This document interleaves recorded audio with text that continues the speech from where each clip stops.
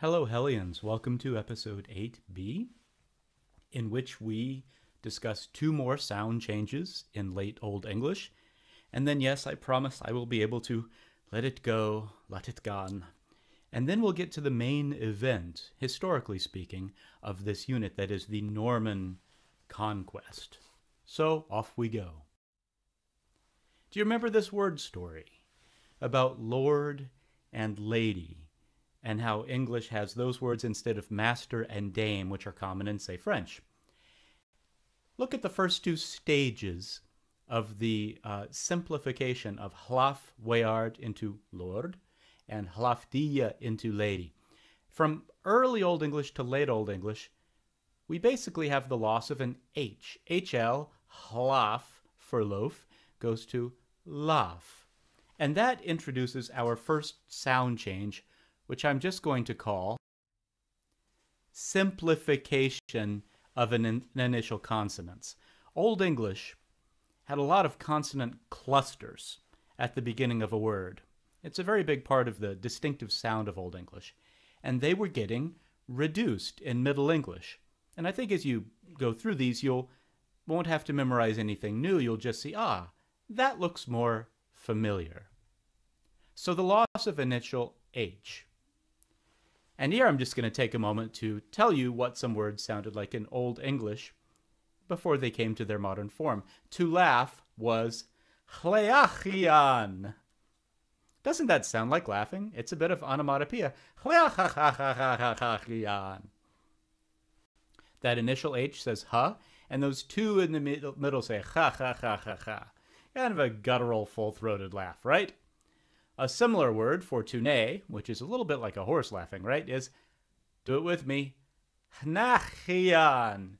So, isn't that right? A horse says, hnach, something like that. Even the word for ring was not just ring, but ring, with an H on it. So that H is dropping off all by itself in Old English. Later period, the French did not take the H's. They also had an initial FN, which we don't have in English. We studied phonetics earlier on. There's another study of language called phonology. I know that sounds similar. Phonetics is the study of how we make language sounds. IPA, articulatory phonetics. Phonology is a study of the way sound patterns occur in a specific language. So phonology would, in other words, tell you that one of the features of English is we do not begin words with FN. If I gave you a word like fnast, you would be able to tell by phonology, your knowledge of English sounds, that, hey, that's not an English word. Well, it used to be an Old English word. This one is not exactly simplified, but FN becomes SN. F and S are both fricatives, f, s, and they're close to each other, right? F is the labiodental and s is the alveolar fricative. So a bit of the fricative moving back. Example. Again, some fun words to say. To sneeze, hold on. Sorry, excuse me. To sneeze started off as fnast, which I think is just a whole lot more fun. So the next time you have a cold, just turn to the side or put your face in your elbow and go, Fnastion! Kind of makes you feel better. And again, there's an animal sneeze. To snort, SN today, FN begin in Old English. Fnortion. Fnort, fnort, fnast, fnast. So some Old English sounds turning more modern English. And finally, a switching around of sounds. HW, hwa, becomes wa. It's a sort of loss of an H too, though we write the H on the other side. So in Old English, they had a version of our word what, like what are you doing today? But they used it differently. It could mean what, but it could also mean what. And it was spelled HW with a H on the beginning, like hlechian. What, it's the first word of Beowulf, and it was both the word what and it was also an interjection. like just a shouted out word. The first word of Beowulf is What, we gar Dania in Yar Dagum, we the Spear Danes in days of old. But the first word is just What with an exclamation point. And it's funny, if you look at like an old, maybe like 100-year-old translation of Beowulf, the word What is translated as lo, like L-O, like lo, in days of old, we this. No, it's not lo. We don't have a word for it, but my best translation is put down your meat and listen up. I'm going to tell you a story. That's basically what what means. But another loss of initial H. The second sound change in late Old English we will discuss is metathesis. You might know that word from another context. Metathesis, oh, let's just go to Winnie the Pooh. Here's a very good explanation. So it's Eeyore's birthday, and Pooh says, I'm giving him a useful pot to keep things in, and I wanted to ask you, is this it? Said Owl. Yes, and I wanted to ask you, someone's been keeping honey in it. Oh, you can keep anything in it. It's very useful like that, and I wanted to ask you, you ought to write a happy birthday on it. Well, that's what I wanted to ask you, said Pooh. Because my spelling is wobbly. It's good spelling, but it wobbles, and the letters get in the wrong places. Would you write a happy birthday on it for me? What Pooh is talking about is metathesis. It's good spelling, but it wobbles, and the letters get in the wrong places. Metathesis in linguistics is when letters switch places. You can think about it as the Old English version of leapfrog. More technically, two adjacent phonemes, that is language sounds, switch places, or wobbly letters. We've already seen one example of this. The Old English word for to ask is the verb axion. Eon is just a verb ending. So basically, ox becomes ask. And you see what's leapfrogged. The S and the K have switched places. So I love the idea of, Beowulf, ask you a question, sucker. I see him in that image right there. That's what he's saying. That's the caption right there. He asked you a question, possibly with his axe. Another example of late Old English metathesis, there's an early Middle English lyric called Bryd on a Braer, which is bird on a briar. It's about the coming of spring. And I know it's early Middle English, but some of those Old English things do hold on into Middle English. Notice that it's not bird on a briar, but it alliterates, which the Old English like to do. It's their poetry, right? So it's Bryd on a Braer. What has undergone metathesis? The R and the I. Bryd becomes bird, and you do the R afterwards. Vowels and R's very often do switch places. It's happening all throughout late Old English. Their word for through had the R after the vowel. It was thur. You, then the R. By the way, that should seem very familiar if you know some German. The German word for through is durch, which sounds a lot like it. And in that case, the R is after the vowel, too. You can see why I loved Old English, why it just seemed familiar, because I had German. And just another example of vowels and R's playing leapfrog. Our word bright, with the vowel after the R, was in Old English. Think how to pronounce it. That non-initial H makes the Ch, so beort. And if you know that, you can look at Old English and get even more words than you might get through just direct familiarity, because you know these transformations. Metathesis, common in all languages, happening distinctly in late Old English. Now, I cannot talk about metathesis. It's just not allowed, at least in my universe, without talking about the patron saint. I'm sorry, I messed that up. The patron saint of metathesis, who is Dr. Spooner, a 19th century Oxford professor, who had a little bit of a speech impediment. And Dr. Spooner gives us the term Spoonerism, which is a wonderful word, nothing to do with cutlery. A Spoonerism is a kind of metathesis. but it happens not between two sounds in one word, but the initial sounds in two words. They switch their initial sounds. It's a thing that his brain did. Spoonerism is an eponym, by the way, because an eponym is a word named after a person or place. Sandwich is an eponym because apparently there was an earl of a place called Sandwich in England, and he liked to eat his meat between bread. And so sandwich goes back to that guy. Spoonerism also goes back to a person. We have several examples of this. I'm just going to enjoy going through these. Some of them have to be spurious, apocryphal, made up, like, oh, wouldn't it have been great if he had said this, Spoonerism, when that's just a little too cute. But a lot of these he actually did say. Let's play along. I'll tell you what he said, and you think in your mind or answer back what it means. The Lord is a shoving leopard. And yes, I did find an image of that. I can't imagine why. Just goes to show you the internet has pictures of everything. The Lord is a loving shepherd, of course. See how to play? Metathesis, like in Old English. It's relevant, trust me. It is customary to cuss the bride. Stupid bride.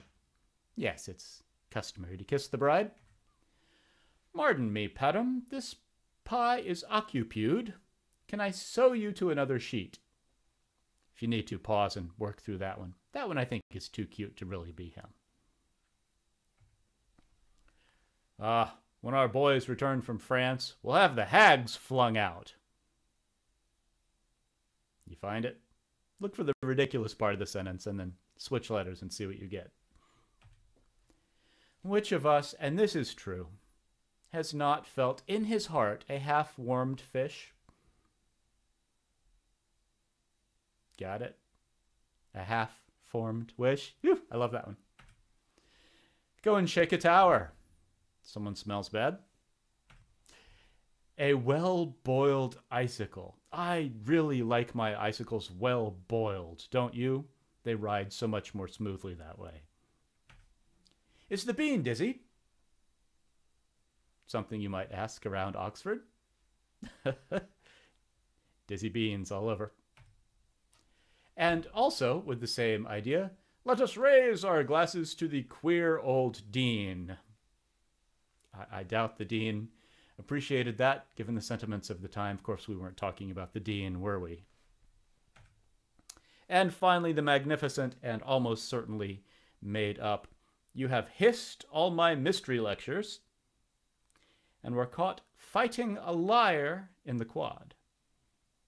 Having tasted 2 worms, that's about semesters, you will leave by the next town drain. I believe there are about 4 of them in there.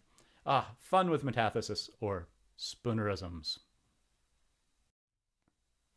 And of course, who could forget Sarah Palin and Parasailin and a book whose title I don't really care to pronounce. Okay, it's time for the main event. The Norman Conquest, and that date you will die muttering as your last words, 1066, Norman Conquest. First of all, Normandy is where the Normans are from. You actually know Normandy. It's familiar. This is the northwest region of France. It's the closest bit of France there. We talked about it originally as being the home to some Celts. We're not talking about that group anymore, but we've seen that little northwest part of France before. Just across the English Channel from England. It has white cliffs, just like Dover has white cliffs. I'm looking over the white cliffs of Dover. It's also famous for being the location where the D-Day troops landed in June of 44, 1 year before the end of World War II, where the Allies, staged in England, sent all of those wonderful ships across the English Channel to push back against Hitler on the continent. They landed in Normandy, right? Terrible shelling, terrible loss of life. This is another invasion. Goes the other direction from Normandy towards London.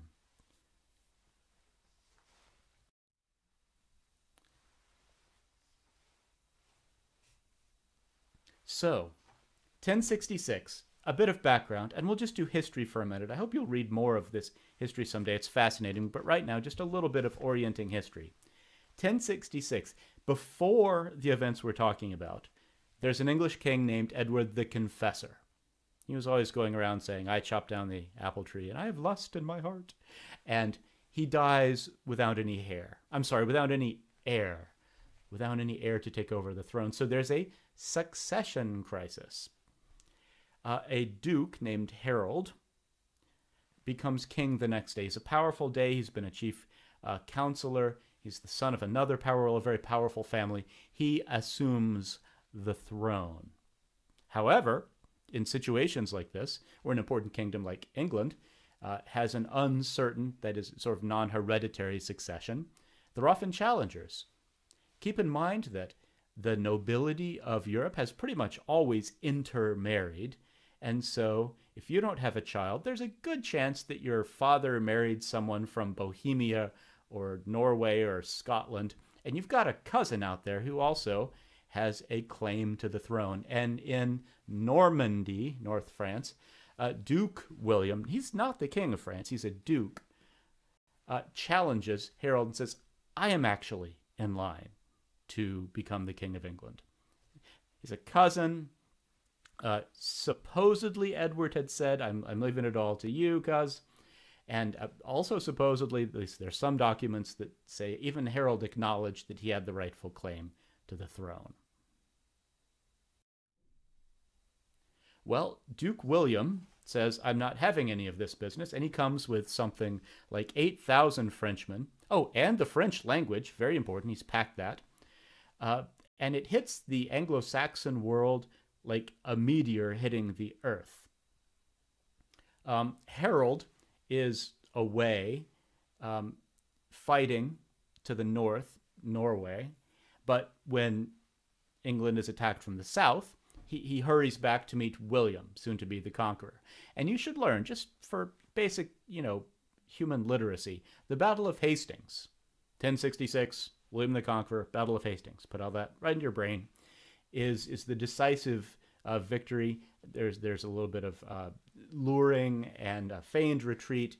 And Harold, now look at the image, Harold Rex, and Harold, that's Harold, right, between the O and the air of Harold in the image.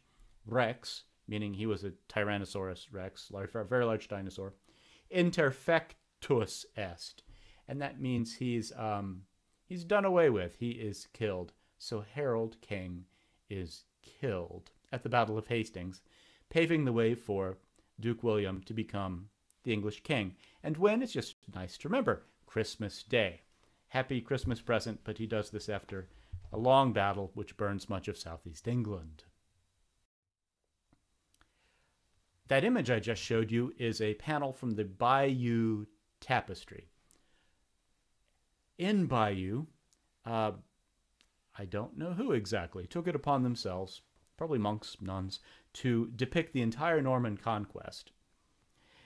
And it is this gigantic single cloth, 20 inches tall, so a foot and a half tall, 230 feet long. Would you like to see it?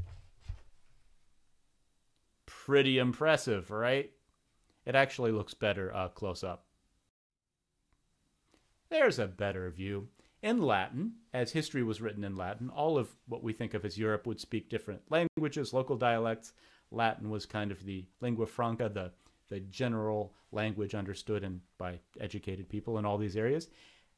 And it goes through with wonderful scene-by-scene depiction of the Norman conquest. It's in Bayeux, France. Today you can still go see it. Here's some panels. You see Edward Rex, so the dinosaur Edward, might be translating that wrong, sends Harold off to Norway. That's before he died, of course. It's usually when we do things. Here's William crossing the English Channel. He lands at Pevensey. You see up at the top. Interesting example of what a Norman ship would have looked like. Notice the bow and the stern would have been carved. The Battle of Hastings itself. Notice the margins. Medieval manuscripts love to put marginalia. Often they're like a nature image, like vines. Sometimes they're animals. Here we have, notice, dead Englishmen lying. Oh, and also parts of dead Englishmen. See the head on the bottom. And on the top, they're animals. Not just any animals, though. These are the animals of war. They're the animals that come like the kite and the wolf, and they eat the bodies. So a rather grim image. Here, Harold, it's an up close of what I showed you, interfectus est. How did he die? It looks like he's, I don't know, scratching his nose with a bit of like wheat or something. No, he is shot with an arrow through the eyeball. Does not die immediately, actually. So, wonderful little tidbit about how we got rid of Harold. Oh, and here's a recently discovered panel of the tapestry. It's right at the end. It's in Latin. Let me just translate this for you. So here, Darcus Vadoros, the V and the U are the same. U comes from V, so a W is really just a double V. Darcus Vadoros, lux gladium tenet. Lux, like Deus es lux, God is light, that's light. Gladium, like gladiola, the flower, means a sword. Tenet, like your tenets are things you hold to, your beliefs, holds. Hic Darcus Vadoris, lux gladium tenet, holds the light sword. And he's saying, ego sum pater tuus. Ego, which is waffles. Sum, which is the total in math. Pater tuus, your father. Something about waffles being your father. And as he falls, we have Lucius, Caeliambulus. Oh, that works so beautifully. Caelus, cielo, or caelum is ceiling in English, or it's from the Latin word for sky.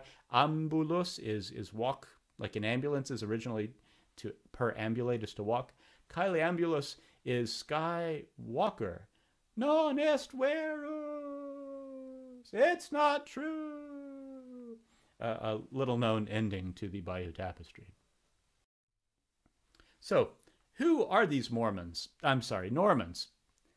Why don't we just say the French conquest? And I will refer to them as French, but these are not just any French people. They're Normans. What does that even mean? Norman is a shortening for Norse men, which means North men. These are not, it's hard to speak of originally French, these are not an originally French group. These are a later group of settlers who assimilated into French culture. And they were really colonists. And what they were actually is Vikings. They were Vikings who had invaded, and this happened to the Anglo-Saxons as well. Lots and lots of Viking invasions. We didn't pay attention to that, but it's a big subject. They'd settled there only a couple centuries before. So they spoke French, probably with a bit of a German accent. So the French invasion of 1066, just pause and sum up the whole history of these Celtic British islands. After the Celts are there, the Angles and Saxons come, right? They're Germanic. These French who come, these are actually more Germans, which is why you can say in this book, the Norman invasion of England, the Norwegian invasion of England in 1066. So let's just pause and review. Germanic invasions of Britain, including 440, 7, 950, 450 or so, Angles and Saxons, giving us Old English. 793 is when the Vikings hit Britain, and you get a whole bunch of, these are Germanic people also, but they're Scandinavians. Vikings, they settle a lot of central and northern England.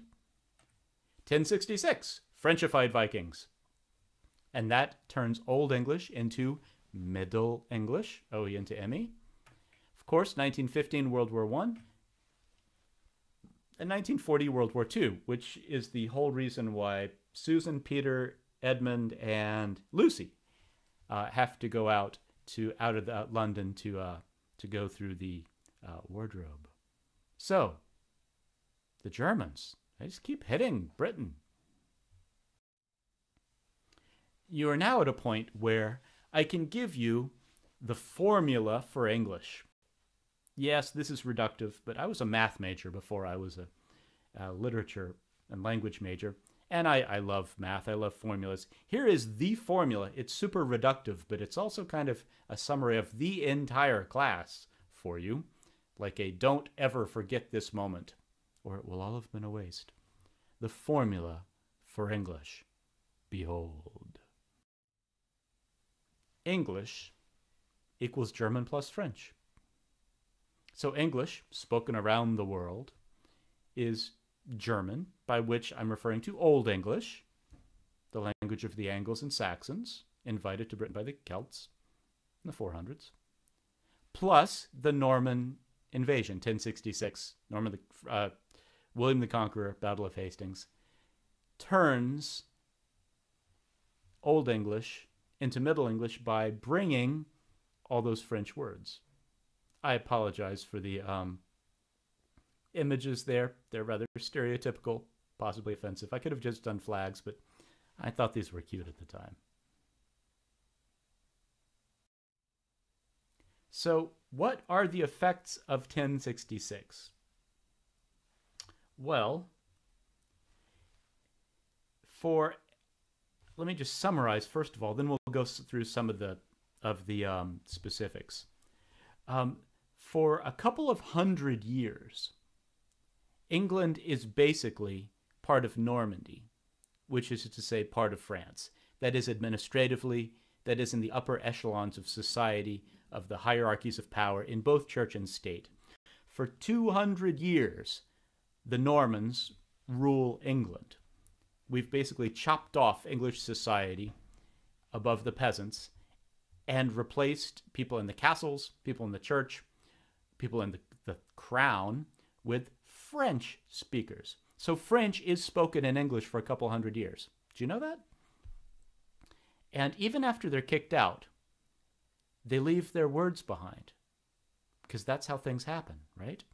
And English, once people return to speaking English again, it's not the same English. You might say you can take the Normans out of England, but you can't take the French out of English. So the effects of 1066. A French nobility.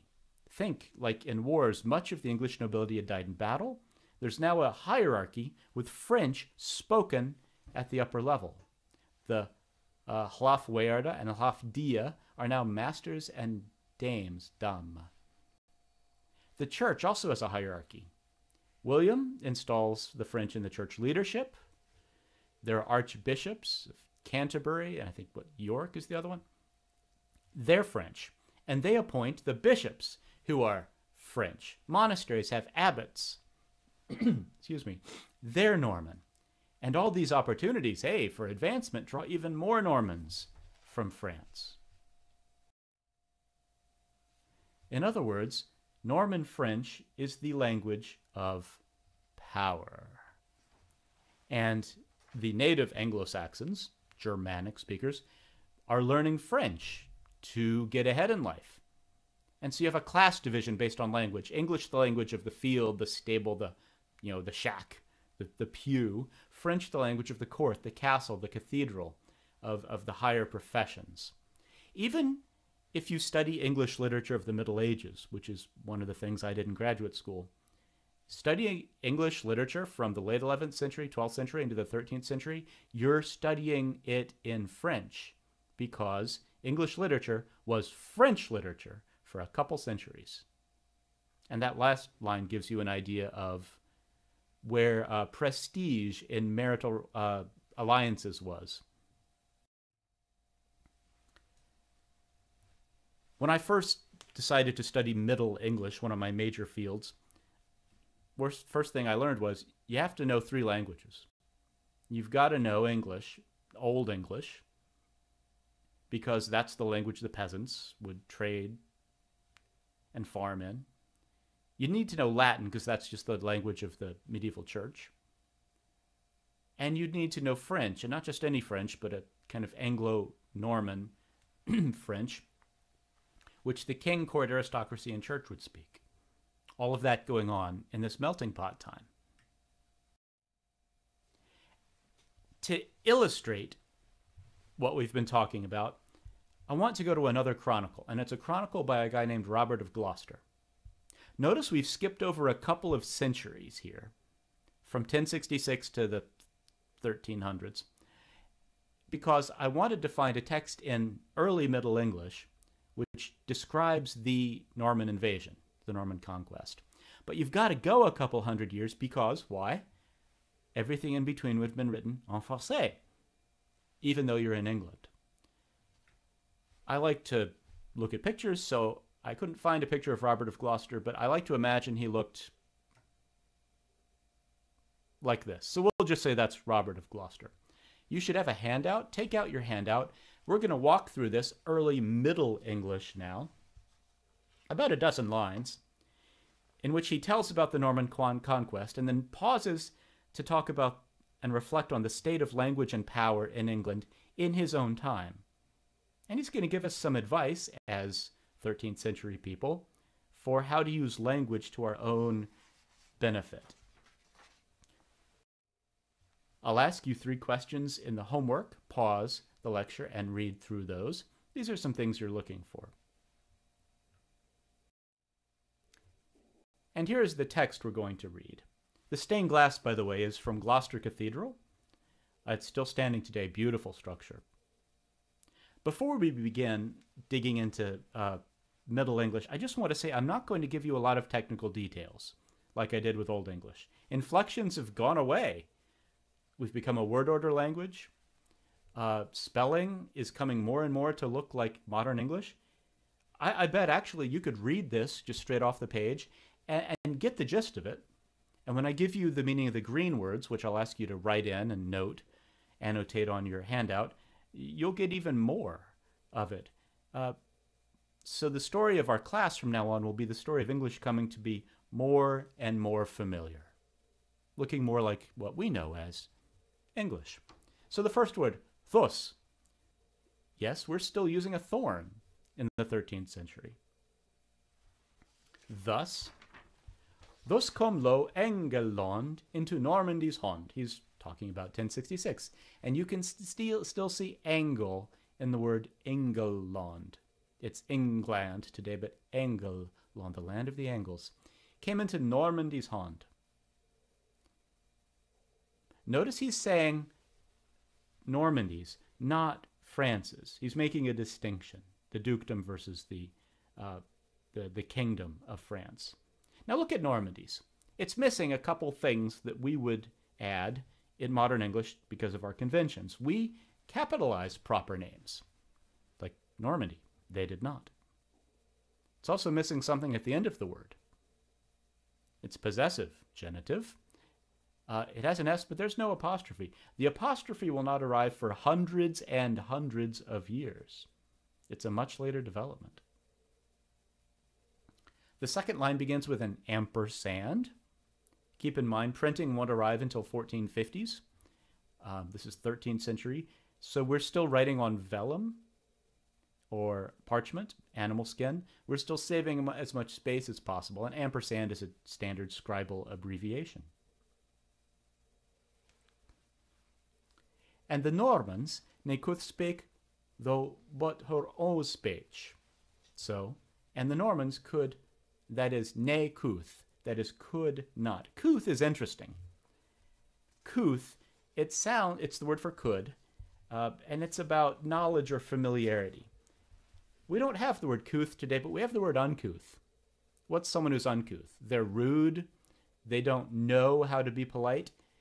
The key here is knowing. The Normans did not or could not speak anything but their own speech. If you are couth, you know how to act, behave, or speak. If you are uncouth, you know not how to speak. So these are some uncouth Normans. But is nothing other than their own speech. They were monolingual. Whore, it's not a prostitute. Our pronouns are taking their modern forms. It's their own speech. And speak French. And just notice the spelling of French for the moment. It's familiar. Again, not capitalized. As he, that looks like Old English, right? As he, that's what? They did Adam. I didn't think atoms would be discovered until a long time later. Niels Bohr and all that. Nope. Actually, this is a bit of phonetic writing. This is two words. This is, where did they speak French? At home. At home, right? And her children did also teach. That dude is did. So they spoke French. When they came here, they didn't change to our language. They were monolingual. They kept their French just like they spoke at home and taught their children. Dude, did, play spin the vowel, right? So what is the effect of all this? So, the so is crucial. That high men of this land. What are we talking about? Class. Powerful people. High-ranked people. High men of this land, England, that of her blood, so high men of this land come all of their blood. They're all descendants of the Normans. And what do? Holdeth alle dulke speech that he of whom noma. You need some words here. So those Normans, high men of our land that come from the Normans, hold, and we still have the inflectional ending, holdeth. They would be holdoth in Old English, but holdeth, just like we have that until Shakespeare. All dulke is the ilke, the same. Speech that he is they. From home, noma. If you have German, nehmen is to take. This is the word to take. They hold, here in England, all the same speech that they took from home. Now notice that that's a bit of commentary on people and their languages. First of all, it makes language a thing. They held, like Darth Vader's tenet holds the Lux Gladium. They hold their language. You and I hold on to our own languages. It gives it a kind of tangibility, like a book or a thing. And language is something we hold on to even when we move to another land. Immigrants hold on to their own language because it's their heart language. It's meaningful to them. They hold on to it. And especially when you're in power, you get to hold on to it without paying a price. And now a sort of further conclusion. For, that's for, but unless a man con French, con is no, for but a man con French, may telleth of him lut. For unless a man knows French, I account of him little. In other words, let's go through these words. But less a man know French. Notice it's spelled differently than it was above. CH and SS. This spelling was not regularized. The whole idea of correct spelling, hundreds and hundreds of years away. Dictionaries with spelling, standardization, doesn't exist yet. Two French spellings right there. Now this word tell. I tell of him lut. Lut is little. I tell little of him. What does tell mean? This is not tell in the sense of tell a story or tell what happened on Thursday. This is tell like bank teller, a person who counts money at a bank. We're talking about like value. The best way I can think to render this in modern English is, unless you speak French, I count him little, or I count little of him, or I reckon his worth to be little. And now we have the counterpart. To the high men, we have low men. We start with ak, which is Old English. Perfect Old English means but. Low women. High men, now low men. What are they? They're also doing their own holding. They hold to English. So there's not been a mixing very much of the two languages. Yet, actually there has, but he doesn't see it. It's just that English has become Frenchified, Normanified. But low men hold to English. So we've aligned language and class, haven't we? You can tell language not by, well, like skin color under apartheid in South Africa. Here it's language that distinguishes the classes. low men hold to English and to their own speech yet. Even yet, hundreds of years after 1066.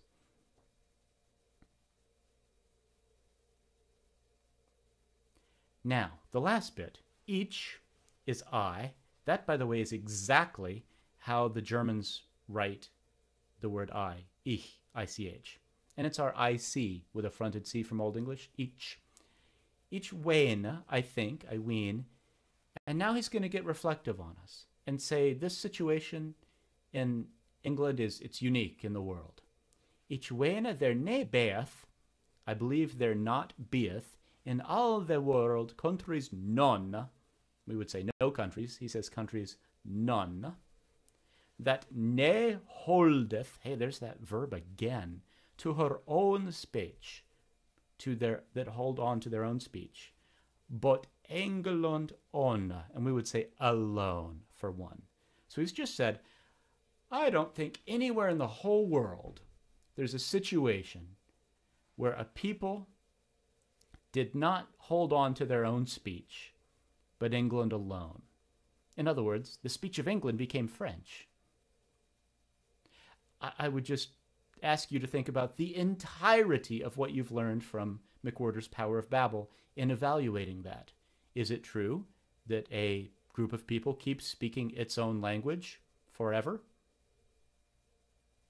And that there are no instances where a group of people starts speaking another language?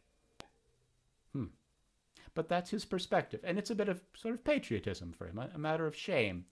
That, yeah, he's got a chronicle, he's Robert, and he's noble, but it's a shame, and England's got to be unique in having been taken over, and we don't even get to keep our own language. He ends with this bit of advice to the reader, listener.